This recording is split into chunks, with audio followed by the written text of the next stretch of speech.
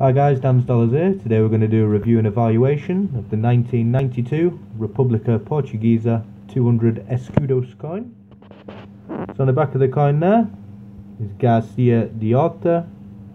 There he is in the middle. And on the other side of the coin is Republica Portuguesa on the outside, 200 Escudos in the middle, and the year this coin was made, 1992. So there was 11 million of this coin made back in 1992, which means a fair quality coin like this one here will fetch probably between 50p and £1.50.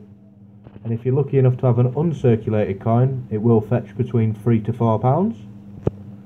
Comment below if you've got any other Portuguese coins, and I can value them up for you as soon as I get a chance. And as always, thanks for watching.